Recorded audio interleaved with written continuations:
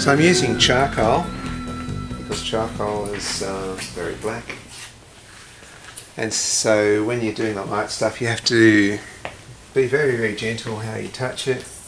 I talked about a few ways of starting a drawing. I'm sort of giving myself some boundaries there. I'm putting him a little bit off to one side so I'm not drawing him straight on. He's almost straight on, but so this is going that way a bit.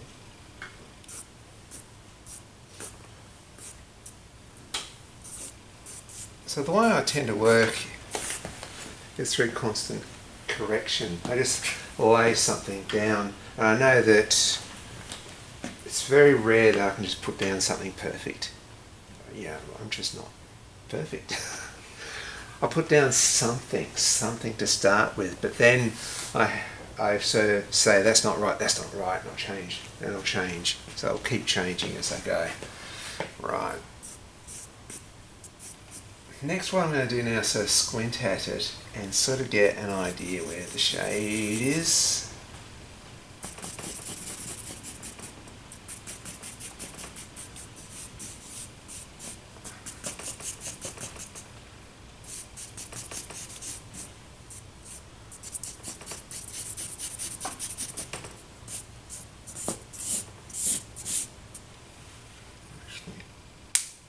So I can use it like this.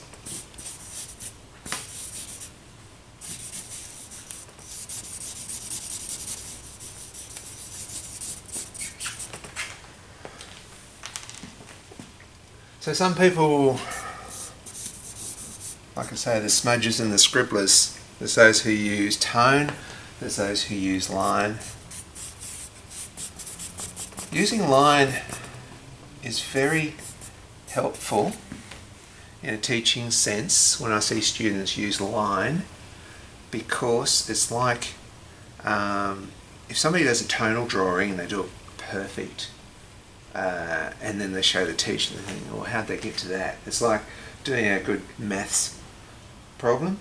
You think, well, what's the mathematics behind that? You don't see any of the working out. But when you see line work, you tend to see working out. And it's also handy when you're looking at artists.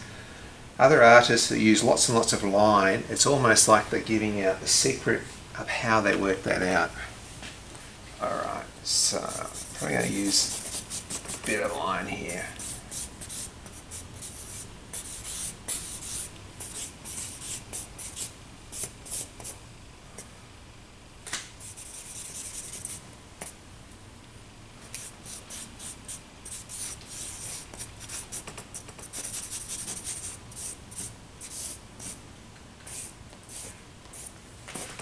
So can we see how I got to there?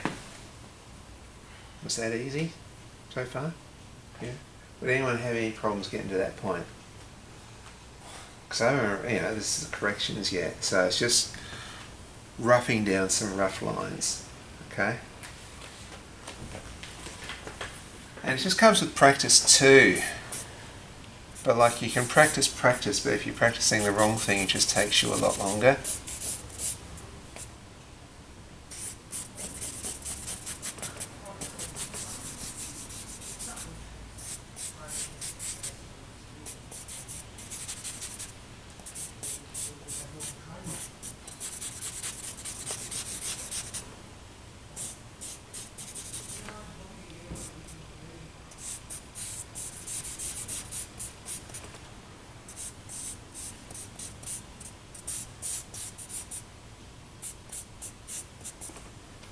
Now, what I said about values here, I've got to be really careful to leave the whites, although I can erase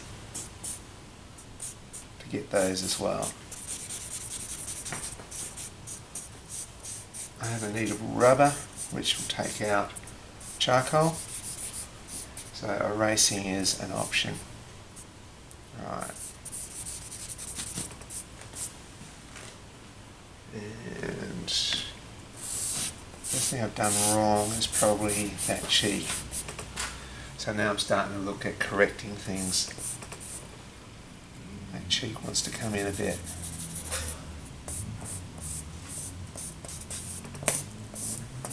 So this is what sort of happens. You're drawing along and you go, oh, gee, I've done that wrong. So you go do a correction.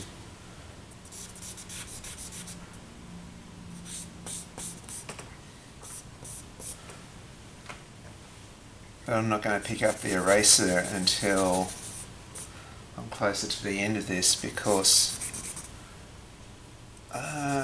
erasing is not usually about making corrections. It's usually about putting light in a grey area.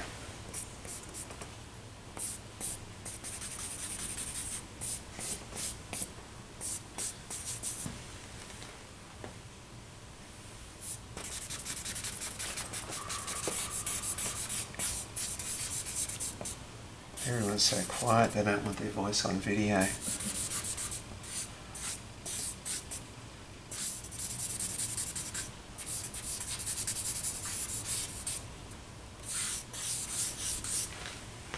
You guys there, can you see what's going on over there?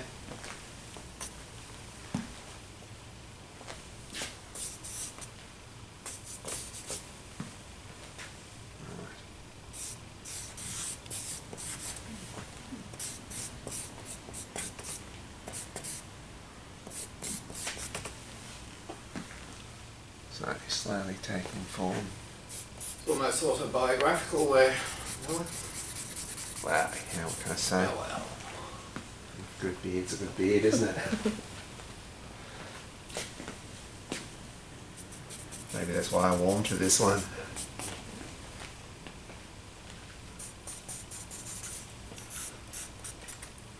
I'll have to do Mary the next time I do a demo. If I'm doing one about Mary, it's probably going to be about the opposite of what I'm doing. I'm trying to do something really strong here. And with Mary, I probably want to do something that looks gentle.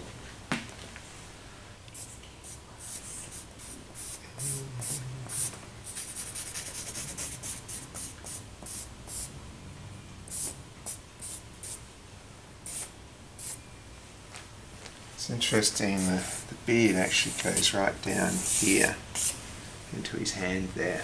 I'm actually holding the beard, and then the beard goes down there. So he's actually more impressive than me because he's holding his beard with two hands in the original sculpture.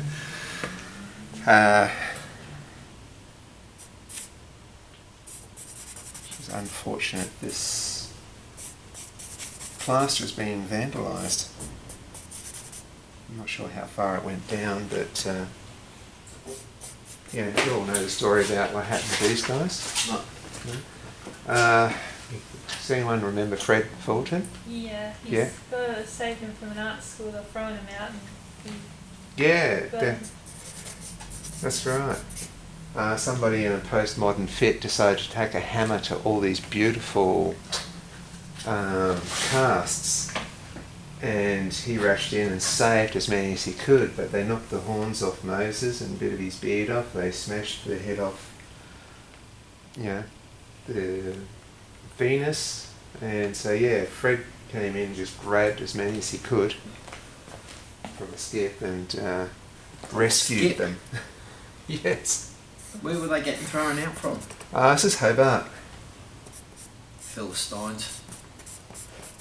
Well, like I said, it was in a fit of postmodernism that they thought, this is all old stuff, we're not going to teach our students old techniques, we're just going to teach them modern art. And so, Oh, right, okay. Somehow the two aren't connected. unfortunately, well, this is right, the most modern artists in the 20th century all had traditional training. They were still struggling to get nudes out. People still find nudes offensive. They're painting nudes 2000 BC.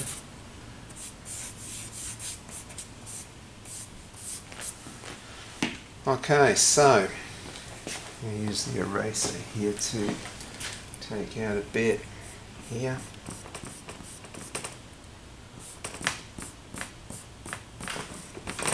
There. So I'll work on the nose a bit more.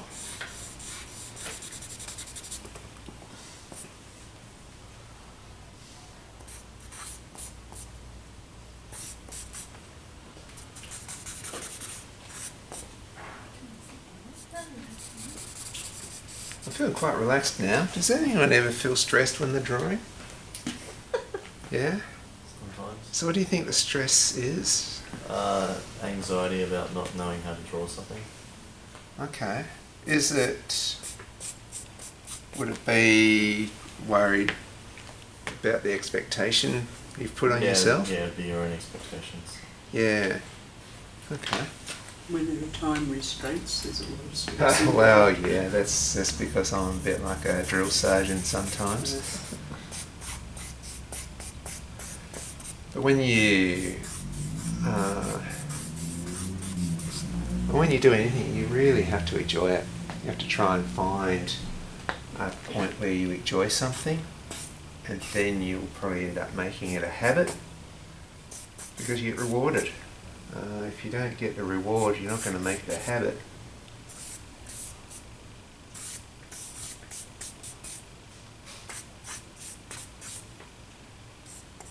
And so I guess the payoff when you're drawing, sometimes it's like, yeah, you're enjoying the actual process. Sometimes the payoff is you enjoy the end product. I tend to, I guess earlier on, like you're a kid, you draw something and everyone goes, oh, that's good, and that's your reward. Yeah. But there is a point where you get to where you just enjoy the thing of just drawing. It's like when you don't have to think too much about it, it becomes very enjoyable.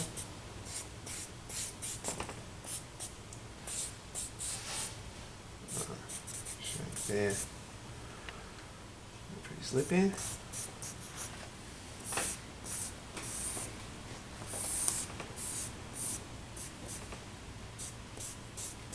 I find also it's like, when I'm carving lino, that's really enjoyable. It's just hours and hours, or painting some fine detail thing.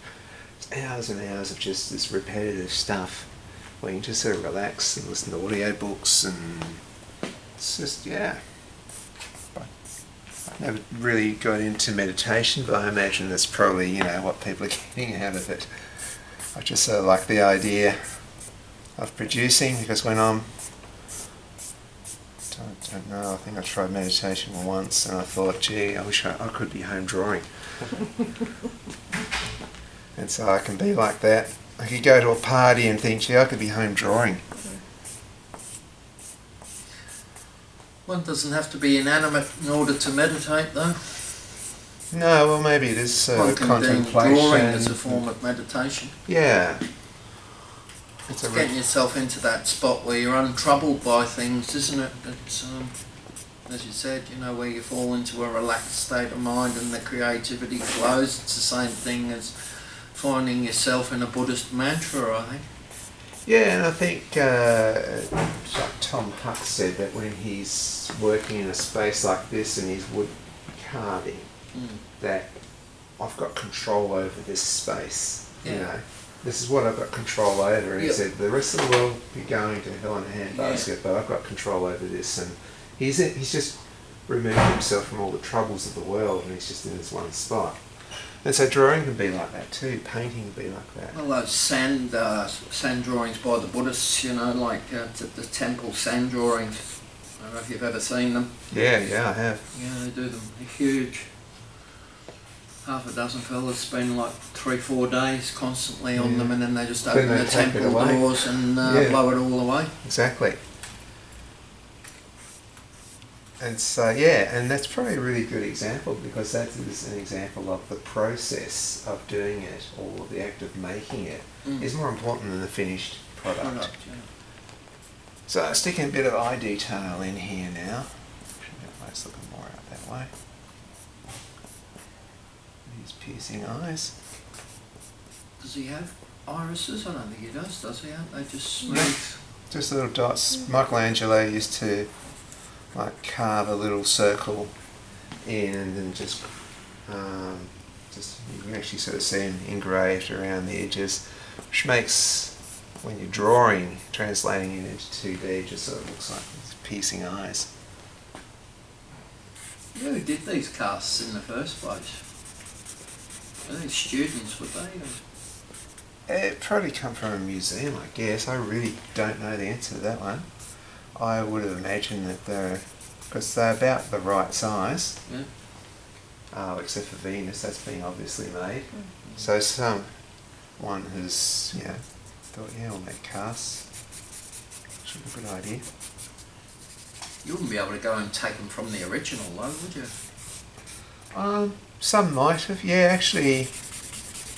Yeah, the Madonna and Child over there is probably from a cast from the original, because it's like dinosaur bones. They did cast a lot of these things. Oh, they cast the cast. Make Yeah, a cast. could be a cast of the yeah. cast, that's right.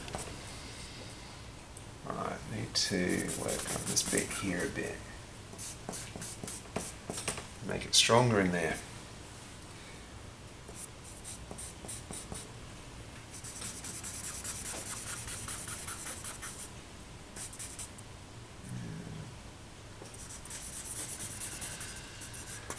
Strengthening here. Starting to look pretty mean, isn't he?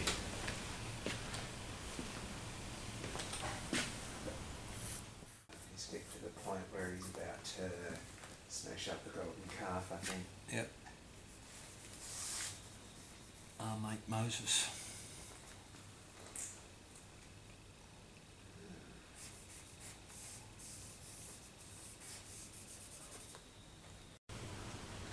There needs to be a bit of shape to the nose there. Get that nose in.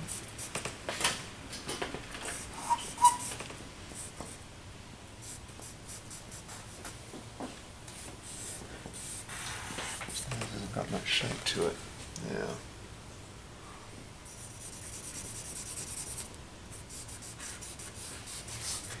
So the nice thing about charcoal is you can just sort of like tend to press harder and you get darker. So you do get almost a black, which is nice.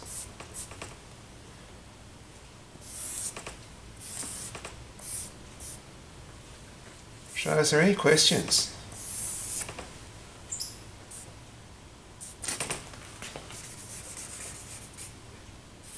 Is there anything you learned from this? If you can do it, Bill, anyone can do it. Exactly right. What one man can do, so can another.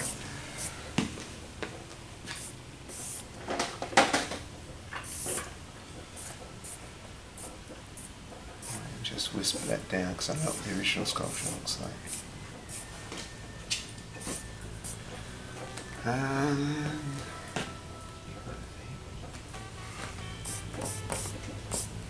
Get around there. Moses.